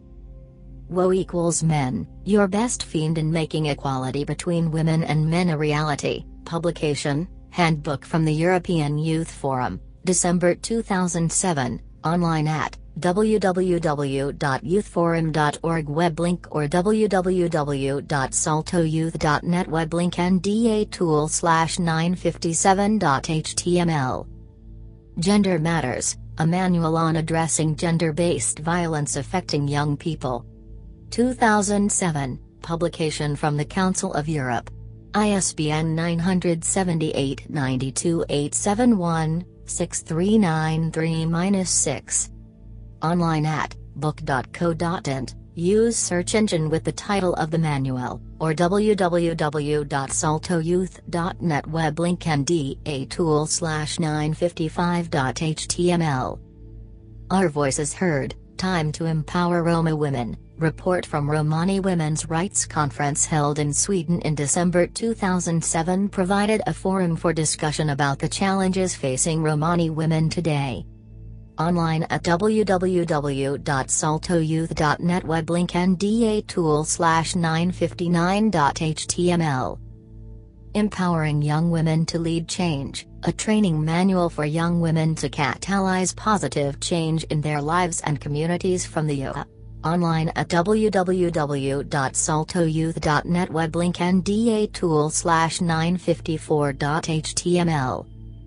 Active participation of young minority women in European public life, report on intercultural learning and gender mainstreaming as ways to promote social inclusion and participation of young minority women from Young Women from Minorities, WFM. Online at www.saltoyouth.net web link NDA tool /956.html.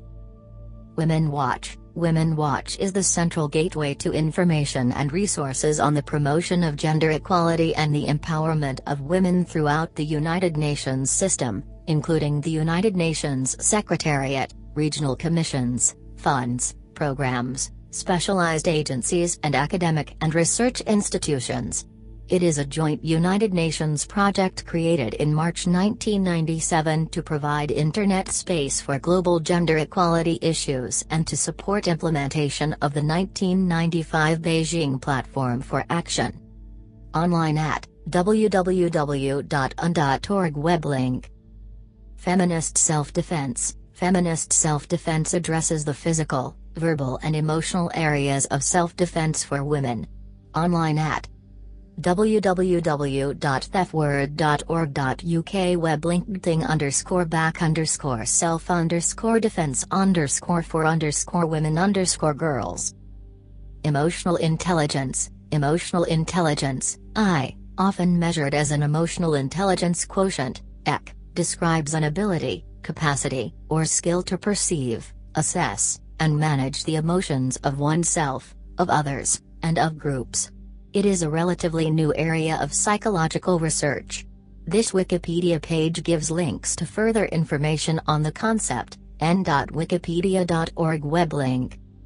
Paulo Freire Institute. The institute works to promote Freire's work in the field of social justice. Online at www.paulofreireinstitute.org. Participation Net. Participation.net is a global, online space for sharing ideas about the participation of people in development, citizenship, governance and rights. We welcome researchers, practitioners, activists, educators, policymakers and others from around the world to exchange diverse views and resources. Online at www.knit.ids.ac.uk web link. Theatre of the Oppressed and the Oppression of Women, newsletter. Online at www.theatreoftheoppressed.org. Zimmerman and Rappaport, online article on the evidence on effectiveness of empowerment to improve health at www.euro.who.int web link, 2006. Social Cohesion and Intrapersonal Empowerment, Gender as Moderator - online at her.oxfordjournals.org web link, 2004.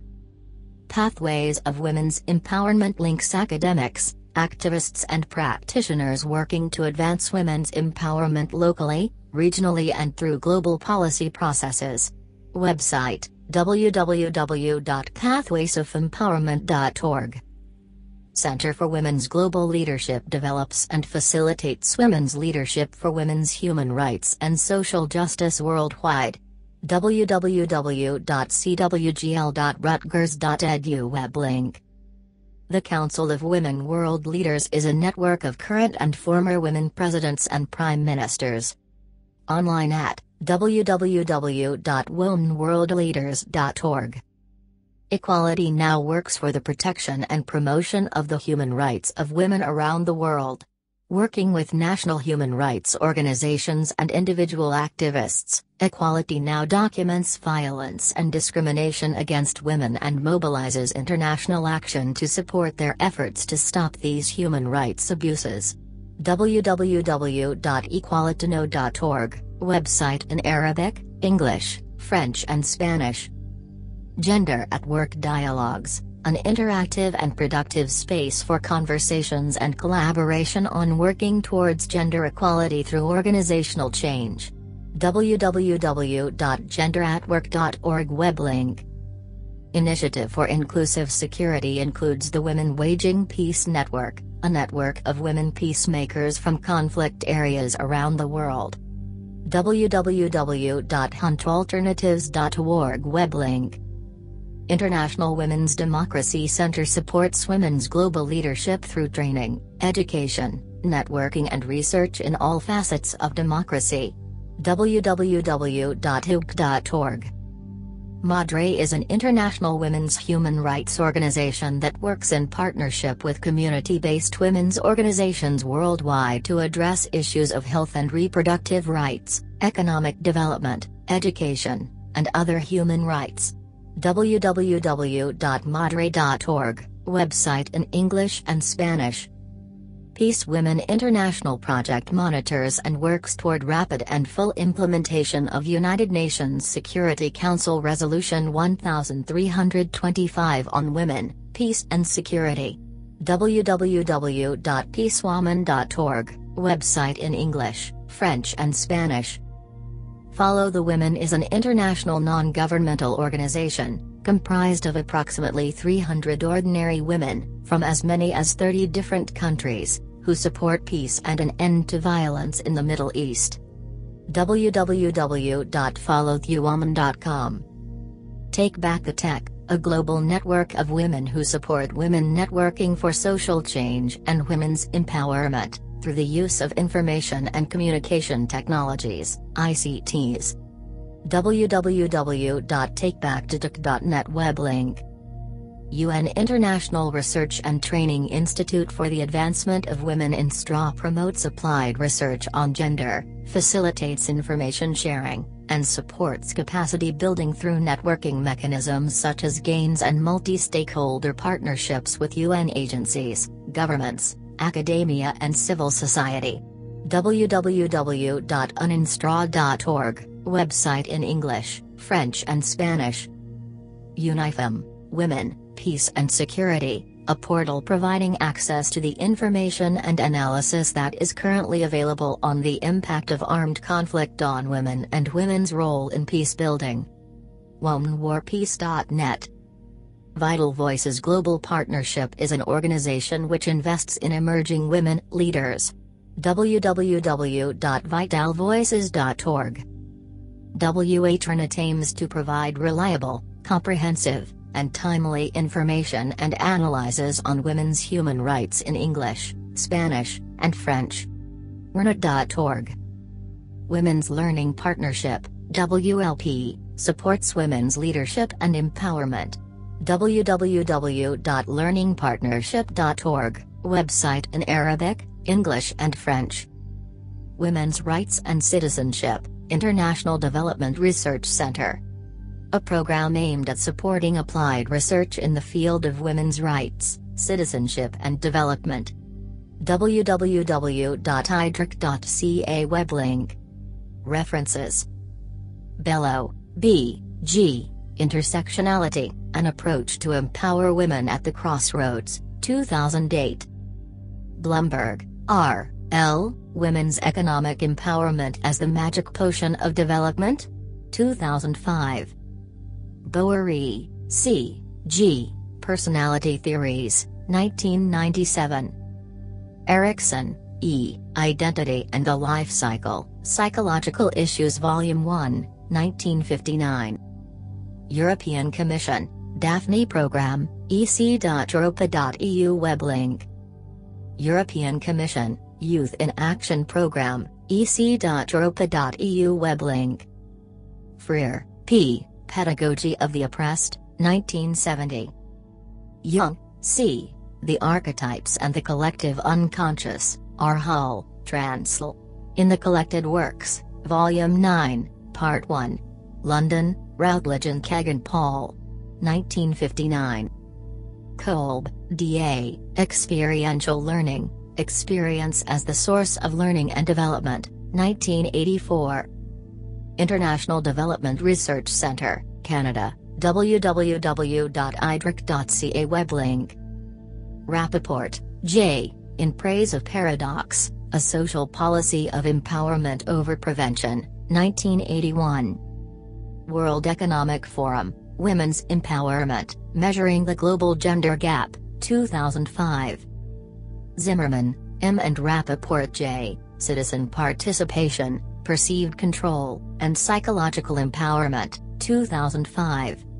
There is no tool for development more effective than the empowerment of women. Kofi Annan. Empowerment has become a common buzzword in recent times. There is a common understanding that empowerment, and in particular the empowerment of women, can lead to collective action for positive change. Within the movement for the empowerment of women there exists an understanding that young women from ethnic minority backgrounds have additional support needs within the empowerment process. However, experience tells us that whilst there is a willingness on the part of workers to engage with young ethnic minority women to enable them to reach their potential, there are a number of challenges to them making this valuable work a reality. These include limited awareness and understanding, by workers, young ethnic minority women themselves and the wider community, of the core values and influencing ideologies of work with young ethnic minority women. Concerns of family members and religious and community members. Values, habits related to their specific ethnic minority and cultural background. A lack of resources, staff, funding etc. A lack of information on the practicalities of setting up a project. With this in mind, D.M.Power, this booklet, is designed to help young ethnic minority women, and those working with them, address these challenges. Skills and knowledge equals power. Do you agree? Yes? Then read this booklet to find out more. Based on the Salto training course E.M.Power. 2008. This booklet is part of the Salto Inclusion for All series. Download them for free at www.saltoyouth.net web link u.saltoyouth.net web link u.saltoyouth.net web link u.